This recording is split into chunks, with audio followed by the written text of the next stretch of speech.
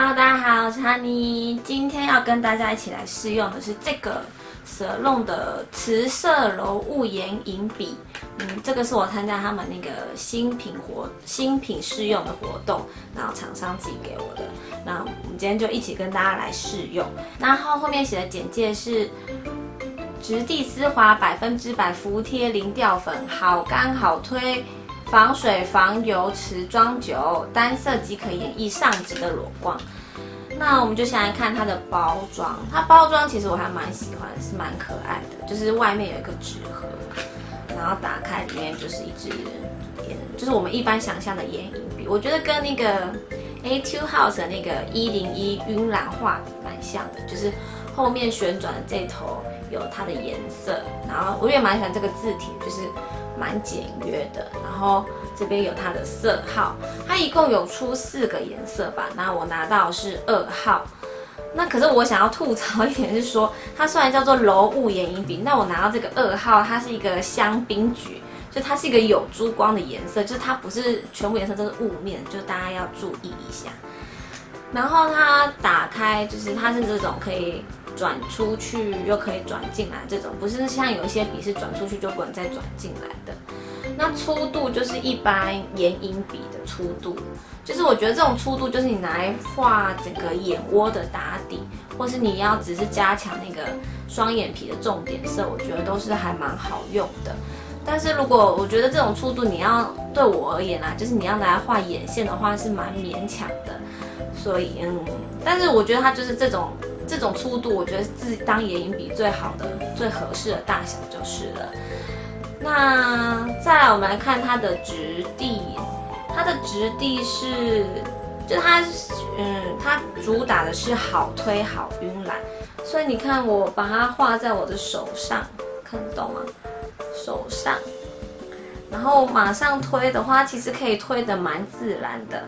那如果我把它画着，大概跟他们那个30秒慕斯眼线笔有点像，就是你把它放着大概1分钟之后吧，就是你怎么样推它都不会动的那种。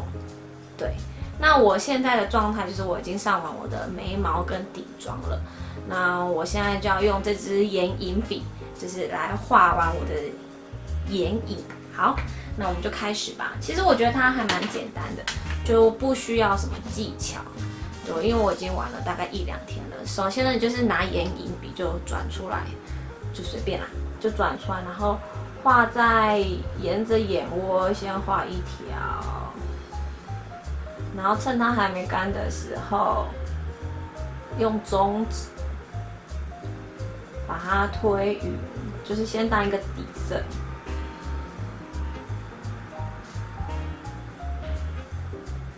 其实这样2只眼睛看起来就有差，这边是有的，然后这边是没有，就是其实已经就有一种蛮温柔橘橘的那种，很适合现在春天感觉的那种底色会出现，就已经会比较有气色了。然后这样晕染之后呢，我会再画一条比较粗的，在双眼皮中间。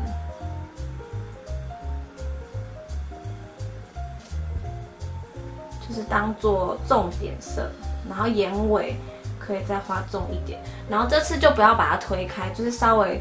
这样子用点的，就把它压实一点就好了。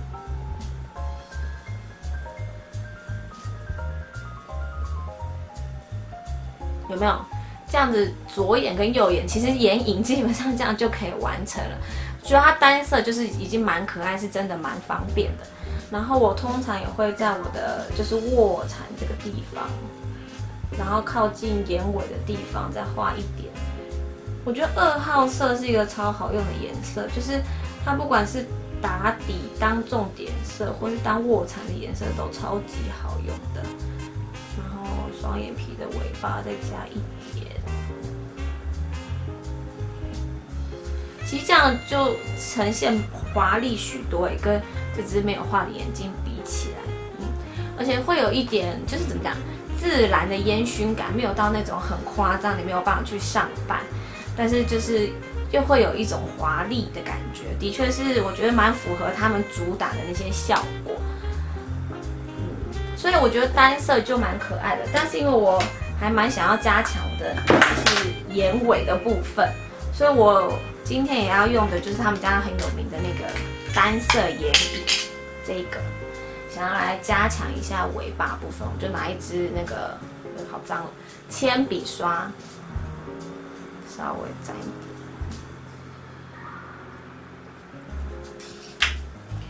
然后呢，就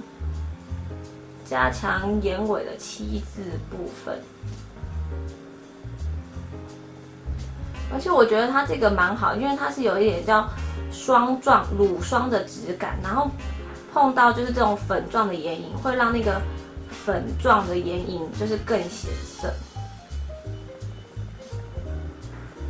好，就稍微加一点点眼尾，然后眼头尾画一点，有没有？这样就结束了。就是其实你看眼妆这么快就结束了，那个眼尾的深邃感就出现了。那我现在再来加一点眼线。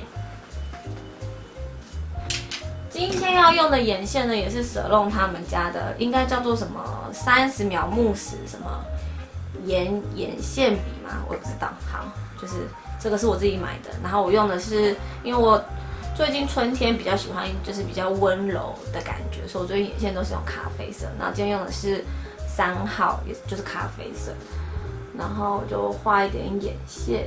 眼线的话就不用太，我是大部分都画内眼线为主啦，因为我双眼皮很窄，不想要让眼线占掉那个我就是双眼皮褶的空间，就沿着眉毛根部画，然后只有最后的地方画一点下垂的眼线，然后修正一下我的凤眼，然后也是尾巴刚才眼影笔上面的地方，就是黑眼球后面大概1/3的地方再加强。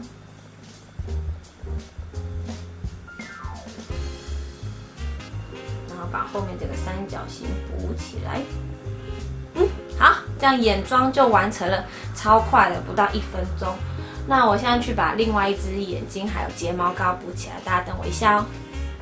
Hello， 回来了，我已经补好我的睫毛膏跟另外一只眼睛了。你看，这样子眼妆很快，就只靠了一支眼影，这支眼影笔，然后跟就是眼线笔，然后或是看你要不要加眼尾的那个粉状眼影就完成了，超快，根本不用2分钟。然后再补一点睫毛膏就好了。然后刚才一开始画的那个试色的应该也已经干了，你看怎么搓都搓不掉，真的超强的。然后这个颜色也超好看的，就很适合现在春天的这个颜色。然后我也真的蛮希望，就像Solone这样的台湾美妆品牌可以一起加油的，不然就是每次都看，就是大家去日本啊、韩国要买什么美妆品牌。那比如说我常常看一些日本的 YouTuber， 他们来台湾都会是买什么，比如说医美品牌啊或面膜，但是在美妆产品这一块就真的很少。那我也很希望有朝一日我可以做一个影片，就是可以向我的日本朋友或其他外国的朋友介绍，说到底台湾有什么好用的美妆品牌。那我就很希望Solone这样很努力在经营台湾彩妆品牌的这种公司可以一起加油。那今天的分享就到这边咯，我们就下次再见啦，拜。言